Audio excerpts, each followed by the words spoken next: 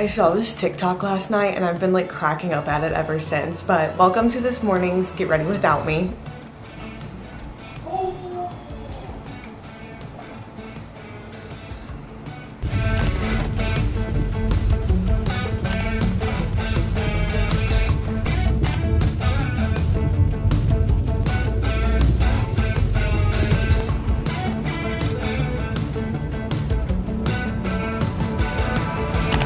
Hello, welcome to another week in my life vlog. Hi, I'm Anna. If you do not know me, I'm a licensed master level social worker, currently working in a children's hospital as a pediatric medical social worker. And we got home today and then went to the grocery store. So I have a Quest frozen pizza currently in the oven. It is now preheated. And then I also got a red velvet cake slice that I figured I would start nibbling on while I catch you up on the day work. So even though I started, it's been 6 weeks, maybe more than 6 weeks, 7 weeks, I believe now, since I began my job. They have a long training program, basically, which is rare in social work profession, I feel like. But I think since I work in a hospital, it's almost as if like nursing preceptorships and that type of thing, I feel like kind of starts to bleed over into my training, which is fine because if I were to choose to get, thrown to the wolves, you just like don't know what you're doing. All of a sudden you get families and you have no idea like what you're supposed to be doing with them, how to document it, anything, versus like really getting to like dive in deep, observing before actually doing it yourself, then I definitely prefer the training period. But I've kind of talked in previous vlogs how this job just moves a lot slower than my previous one, so I'm still getting used to that, to be honest. That being said, I didn't like do too much today. We have ICU rounds every day just because with the high acuity of care in the ICU, patients' plans can change every day, and so it's just good to kind of like get an update. They're quick rounds, they're interdisciplinary rounds. It's not with the doctors, it's just with social work, child life, chaplaincy, the kind of supportive services. We had those today, and then I observed one of my coworkers while she went and talked to 3 families who had kids who were having surgery today. They try to make sure to check in with the families who are coming in for surgery because for some of them it's their first time in the hospital, and so just making sure they know about the different services available to them to, improve the experience while they're there. Sometimes you can begin kind of assessing for psychosocial needs as they may come up. And then once I start getting like for real families of my own, then like if they come in on surgery in their mind, then like I'll follow them through the ICU and then into the step down unit, and then when they get discharged, or like until they get discharged, not after they get discharged. So I did that, and then I only have one family of my own right now. Reached out to that mom today, didn't reach her, so I didn't actually do anything today. This is something else that I've kind of talked about in recent videos, but in my previous job, my position specifically was very like life or death, adrenaline inducing, running around, and in the hospital there obviously are life or death positions, but social work is not one of them. And so I'm so used to being like, oh, I have to see this person today and like document it, I have to seek them out and everything. Whereas in my current position, it's like, oh, I couldn't reach them today, that's okay, I'll try again tomorrow. So I'm getting used to that, but I'm excited for the week. It's a full week. Last week was the holiday week. This week is a full week, and so I don't know what's gonna happen in it, but I feel like when you start a Monday night off with some cake, it adds 100 points to the night.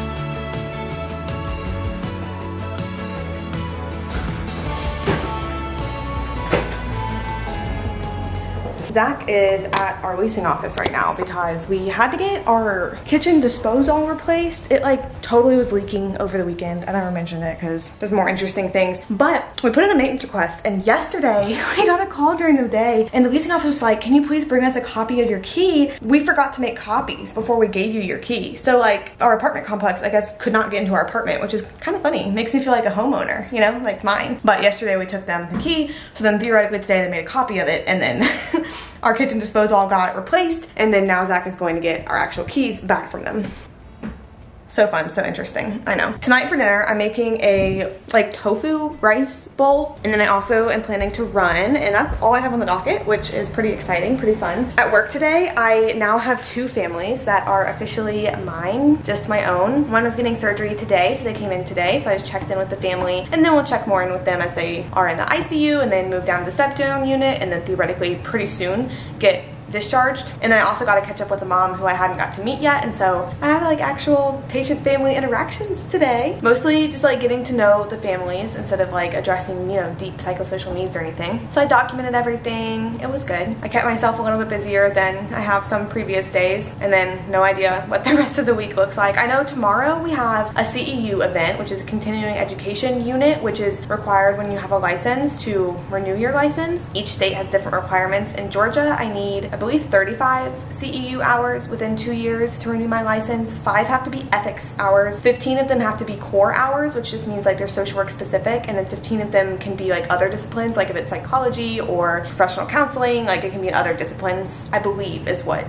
that means. But that's tomorrow that I have that. And then tomorrow I also have supervision for my license with my supervisor, individual supervision. In my job I get both individual supervision, just like general group supervision, and then I also go to a perinatal social work group that I believe counts as group supervision, but I need to check that because it is with an LCSW who oversees it. Honestly though, with supervision hours, only I think it's like up to half of them can be group supervision in Georgia. Remember, everything I say is specific to Georgia because every state is so different. And at my previous job I got a lot of group supervision hours, so I don't think I need as many group supervision hours because I have so many at this point and only half of them count. That's a lot of technicalities. That's not the interesting stuff. I'm gonna get started on dinner so it can be done soon and I can go for my run. I feel like I can't fully relax in a day until I have like everything that I want to get done, which probably is a character flaw, but it also means that like I try to get everything done just like right away so that then I can have that moment of like, okay, I'm good for the day. And I really want that moment to be happening like right now, but I have a few things I need to do before I get there.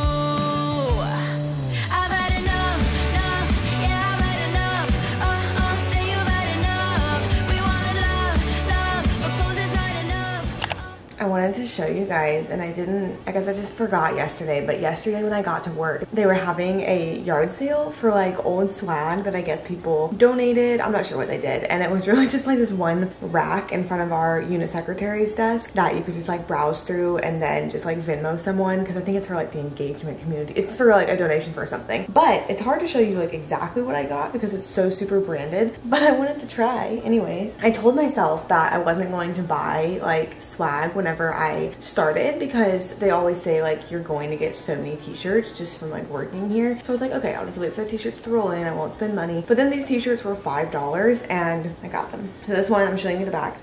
This one is a purple tie-dye long sleeve tee, which I'm excited. It's in medium, so it's gonna be very comfortable. I think I've mentioned before that I can wear scrubs in a t-shirt and like scrubs in a hospital t-shirt, or a kid-friendly t-shirt, like if it were Disney or like something like that, or business casual. So like out of those two options, scrubs is a great option. This one is like low-key kind of a vintage tee. I feel like, yeah, you can literally see through it.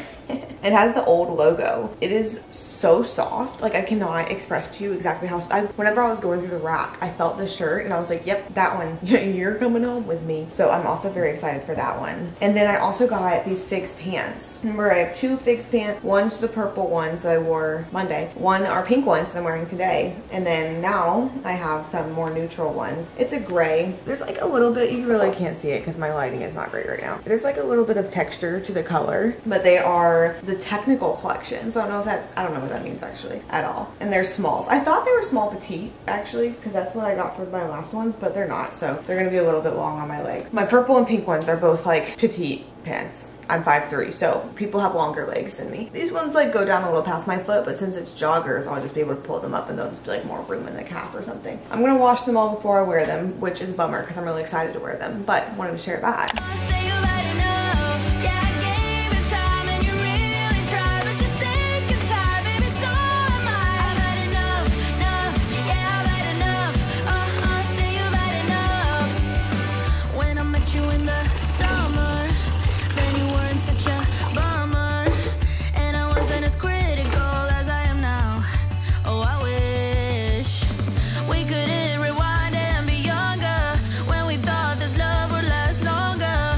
I'm getting ready early this morning. I woke up at maybe like 5:30 and our goal is to leave by 7, whereas usually we leave by like 7:20, so it's not the hugest difference in the world at all. But because they're doing like a monthly series for the cardiac floor that's called Dissecting Defects, and so it's just like each month is a different defect and a different doctor presents on it, and it's just like invited for anyone who works on the ICU or the CACU. Obviously as social work, I'm not the medical professional, duh, but it is kind of nice to have like a working knowledge of different things. And this morning's is on heterotaxy syndrome, which when I heard that, I was like, I feel like I've heard that before. Like, what is that? And then I looked it up and so it clicked. You could also just say I learned from Google, but in my head, like I already knew it a little bit. But heterotaxy syndrome, and my current understanding of it is whenever like the organs inside are flipped around somehow, like whether your heart is on the different side than usual, or maybe like the top half of your organs face one direction, the bottom half face a different direction, which obviously can complicate things, especially whenever it is generally assumed that your organs are where they're expected to be. So it'll be cool. They have Chick-fil-A breakfast and it starts at 7:30, so that's why we're leaving pretty early. I think it goes maybe to like 8:30 or so, and then I also have the CEU today that I was telling you about. I think it's like called All Hands on Deck, like that's the title of the presentation, but I don't know what that means for us.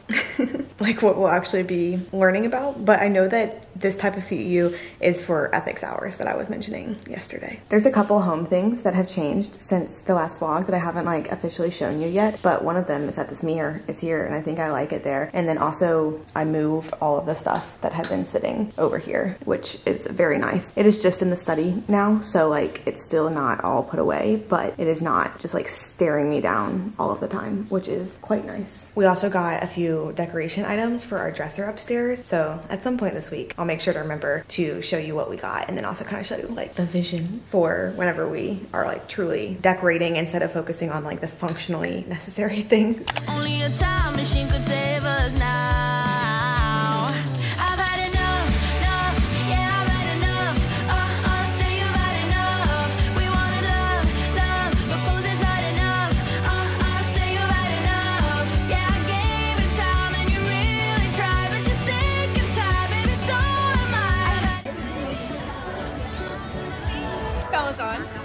Apple Fitness. Under Armour map my Nike Run Club. I can only chat until my camera dies, which is going to be soon because it is blinking very angrily at me, and somehow I don't know where I put my battery charger, or the second battery, to be honest. So I'm gonna have to find those, but happy Thursday, long time no chat. You're looking at a girl who is doing like real social work things now. I know my training period was kind of a long time. I'm still training, I'm definitely training, but today I actually had like enough to do on my own that it felt like a full day, so that was fun, and the fact that I could handle it. Yesterday at work, I went to the heterotaxy thing that I was telling you about. It was a little bit over my head, but I still feel like I learned something. things, a couple of things. We also had the CEU event. It turns out that it was about like the benefits of working in an interdisciplinary team. So that's what that was. And then I also had a supervision meeting with my supervisor yesterday, which was so good, and just got like feedback and talking about what's coming up and continuing my training and continuing like slowly adding families to be mine. And as of now, I believe I'm up to 4, which is an increase, definitely an increase. But today I felt quite busy at work, and so it was kind of a lot of little things that just added up. I had 2 surgical patients, one who is getting ready to discharge tomorrow, so it was just kind of like a last check-in, see if I could do anything, just kind of like finish out, like full circle that relationship, you know? Another, I had previously talked to the family yesterday during surgery, and so it was just like a check-in afterwards, see if they needed anything type of deal, and they didn't. So it was more just kind of like establishing rapport, you know, trying to make the experience at least a little bit easier. I performed a psychosocial assessment today, and I also collected some resources for a family, and so I was able to talk with the family about the resources that I had collected and kind of like guide them to the right avenues to pursue applying for different like benefits or assistance as they decide they want it. And then there are a few things that I would like apply for on behalf of families, but there's also quite a few things that like families would apply for, and then if they have questions that come up or struggles that come up, we can like support them through it. But usually if it's like a foundation or something that seeks to like assist financially families who have children in the hospital, lots of times that'll be me like applying on behalf of the family, kind of like referring them to the foundation. But then for lots of assistance type things, it really more so is like they can do it and then we can just assist as needed, because then like when they're outside of the hospital, they're gonna have to be able to do it by themselves, you know, anyways. And so it's easier if they already know like, okay, I go to this website, I log in this way, that type of deal. So really that was a lot of today. I feel like this week's been like boring as far as filming goes, and that's why I haven't as much, but also it's been like a really good week for me just in like routine wise. On Tuesday after work, I ran 5 miles just like casually after work. Remember whenever I couldn't do like a hop, skip, and a jump in a row without wheezing? It's wild looking at like the progress that has occurred with the running. But then I got home, I showered, I started reading in bed, and then like went to bed. And then yesterday when I got home, I just like laid on the floor and watched Grey's Anatomy for a couple hours before I went and met people on the Beltline again for running club. And then today, like I got home, I made dinner, just ate dinner, I'm watching Grey's Anatomy again, and then around 7 or so I'm gonna go for a run. And then when I get home from the run, I'm just gonna read and chill. I've been thinking a lot lately about how I feel like 9 to 5 life gets like such a bad rep, but like I love 9 to 5 life. I feel like if you think about it, it's like, oh yeah, 40 hours, like you wake up and you have to go to work every day, and then you get home from work every day, and it's such a long time. But just thinking about like the amount of things that we do, like imagine yourself in high school, or at least like definitely me in high school, where I was at school for the same hours that I'm at work now, but then I had like a bajillion homework assignments to do, was super stressed, like had extracurriculars going on, various clubs, was working out, was still trying to have a social life. Like I was so much busier back then and so much like less rest. And then even thinking in college, like you have classes, but then you have homework, and then for social work you have internship too. And so like for my master's program, I was going in pretending to have, I guess even my bachelor's too, going in having like a full work day alongside people who are just there working, but then like I would go home and have to go to class and have to do assignments, and have to do homework and write papers and prepare for presentations, and then actually work on the weekends as well so I could make an income. And granted, whenever I worked my previous job, I did have a lot of time as well, but I also think that with the irregularity of that schedule, it was just harder to have a set routine. And I think that's where my brain feels rest lots of times, is like in that set routine. And so I love being able to like wake up in the morning. I've been waking up like maybe 5:45, 6, which gives me enough time to just like casually, pretty slowly get ready, like make breakfast, make coffee, wash my face, do makeup, put on an outfit, and then like leave probably like 7:15ish. And then I've been clocking in more close to like 7:45. Technically I get in to work at 8, but I've been clocking around 7:45. Then I'm there until about 4:30, and then get home maybe around 5, and then from 5 to 9:30, and I go to bed so early. Like that's 4.5 hours that a lot of things can fit in, and even like multiple things. Like I can lay on the ground and watch Grey's Anatomy, and then also go for a run, and then like also read. Like the fact that it's like you get to spend your time doing things that kind of fill you up and are fun or relaxing or something. I guess the challenge with that is like finding out which things are fun and relaxing and good to you, because because obviously like my perfect evening would not be everyone's perfect evening. But I just wanted to like speak some positivity, I guess, into the 9-to-5 life. Like, it's not perfect for sure, but I do not hate working full-time, because working full-time feels like so much less than what I've been doing, you know, in previous years leading up till now. I really need to find that camera battery. I'm sure you noticed the change. We're on my phone now, but I really need to find that camera battery because I've already looked for it. Like, I've looked pretty thoroughly for it and I can't find it, but I know I've used it in the new apartment, so I know it had to have made it over here. But I guess until further notice, we will be iPhone vlogging it.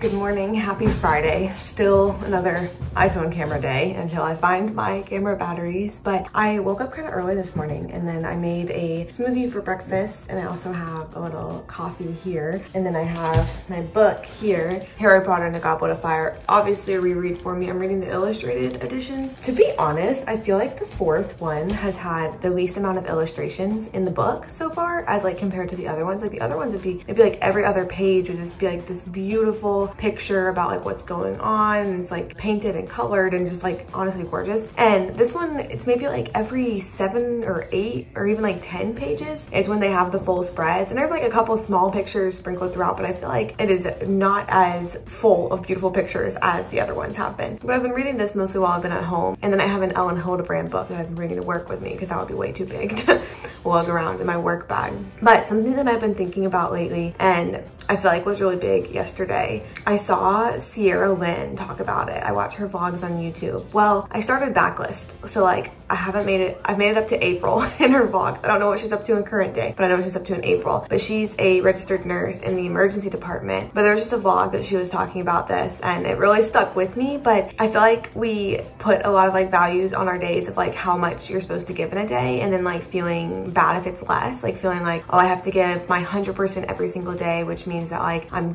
like always improving, I'm always getting more done. Or like it came up yesterday with my run, like if I was giving like, oh, my 100% top level every single day, that would mean like I'm always going faster on those tempo runs, or like I'm always pushing harder, I'm like less out of breath. And something that she was talking about is that there's like no requirement for us to give like way top level, like best of the best every single day, but really it's just you have to give like whatever effort you have in that day. And so for example, yesterday I was pretty tired, and also it's a Thursday, so like we've done the whole week up until Thursday. It was the 3rd day in a row that I was running, and so in the Nike Run Club guided run speed tempo run that I was doing, they'll say like, okay, like we're doing like 1 minute of mile pace, and that should be a 9 effort, or we're doing 2 minutes of 5K pace, and that should be about a 7 effort. And to be honest, like I was going very, very slow, especially whenever they'd be like mile pace. Like my mile pace was probably just barely faster than what sometimes I'll just like run regularly, like on a long run or something. And I think that's something that it would be easy to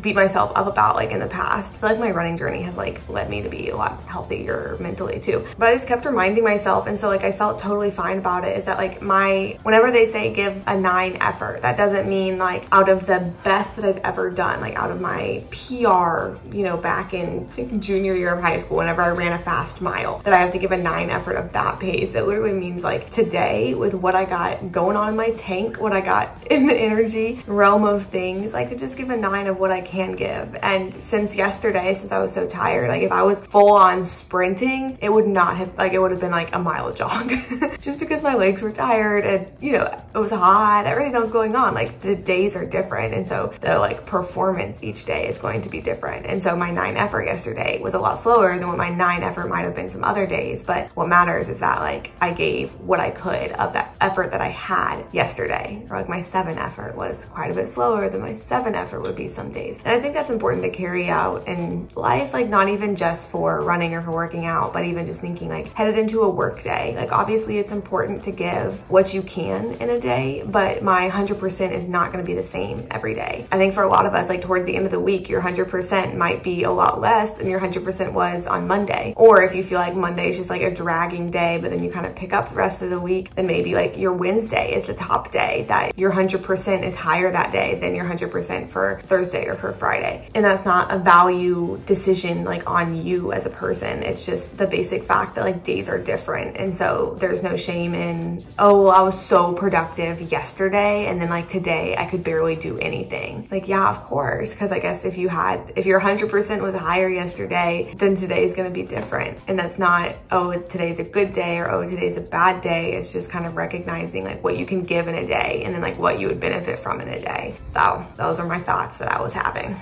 Something about sitting up with the iPhone makes me feel like I'm like preaching.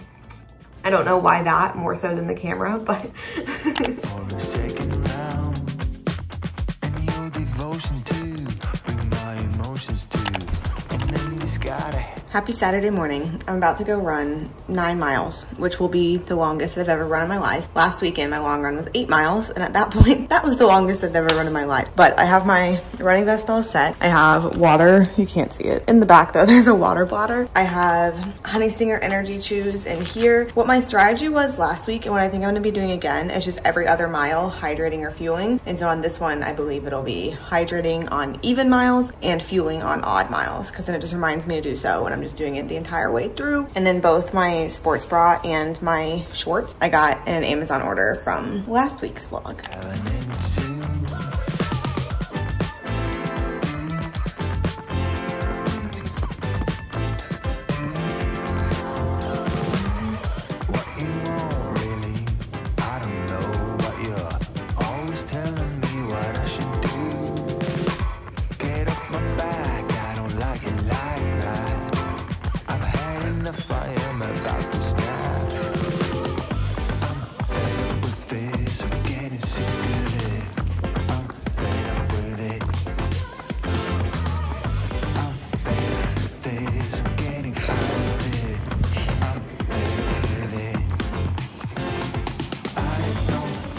I ran 9 miles successfully today, which is wild, and I never thought I would be able to say that I did that. I'm going to pick up Zach now. He had to drop his car off earlier to go get an oil change, and I like finished my run, showered, tried to move as quick as I could. Obviously was not moving quickly, but he's at a coffee shop now, so I need to go pick him up. And then after that, we're going to a CVS so that I can try to find the foundation that I've had for the past year and that I really love, but that is seemingly out of stock at Walmart, Target, Ulta, basically everything except for CVS's in the area. So that's the quest for this morning.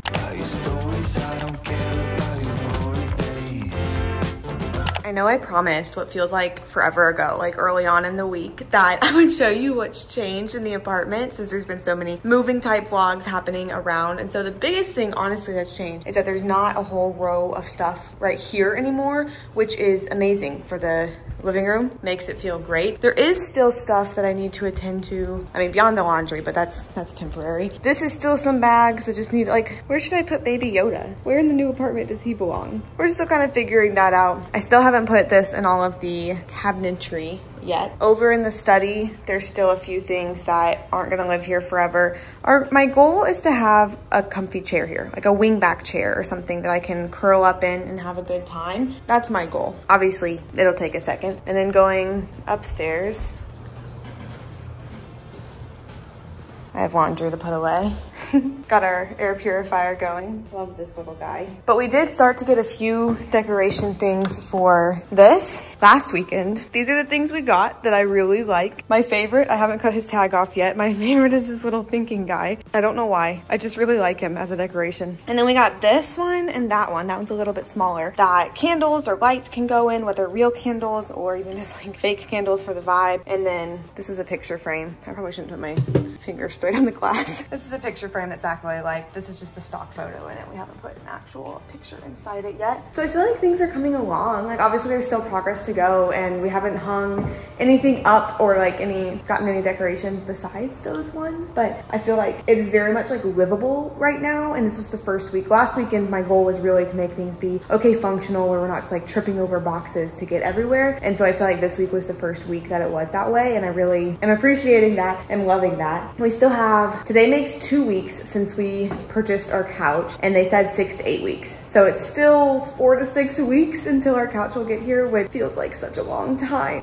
just to be laying on the floor. But if I get like a wingback chair or something before then there's that, and I can hang out there. It just hasn't happened yet. I also have not found my camera battery yet. I've been going through every bag looking for it. I don't know where I put it, but I know it made its way into this apartment because I know exactly like which video clip it died in, and I switched out the camera battery, and what did I do with it? I don't know.